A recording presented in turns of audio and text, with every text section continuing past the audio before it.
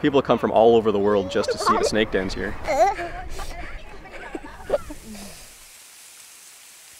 A lot of children are a little more willing to hold the snakes and to interact with them. Sometimes the adults are a little more apprehensive, which I think is kind of odd, that it's almost like the fear of snakes has been built into people as they grow up. I do not like snakes because they're a little unpredictable, and I'm doing a terrible job pretending that I like snakes. Here in the Inner Lake of Manitoba, Canada, is by far the largest aggregations or concentrations of snakes anywhere in the world.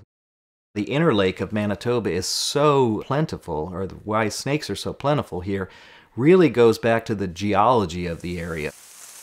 Temperatures can reach 50 degrees below zero. And so a snake, being a cold-blooded animal, they have to be able to survive those winter temperatures. So that here in the Inner Lake region, the limestone bedrock is very close to the surface. And so that allows the cold and the water to crack and fissure the limestone, and it makes great big sinkholes, and that enables the snakes to get below the frost line during the winter. There's a very limited number of these den sites. So all the snakes in an area have to go to that den site that's in their region. And so that's how you end up with literally tens of thousands of snakes being in a sinkhole that might be the size of the average person's living room.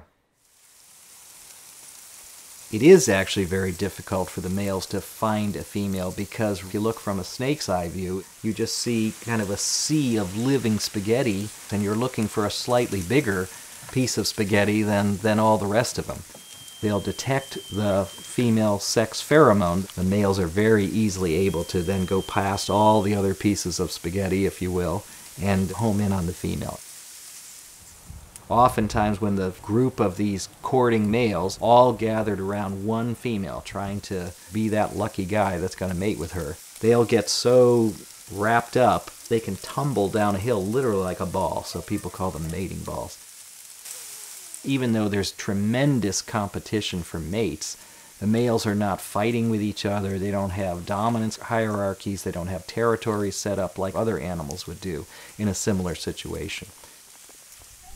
Let's get a picture in front of the big snake, okay? I like to call them the ambassadors of the reptile world. They're a great way for people to interact with wildlife.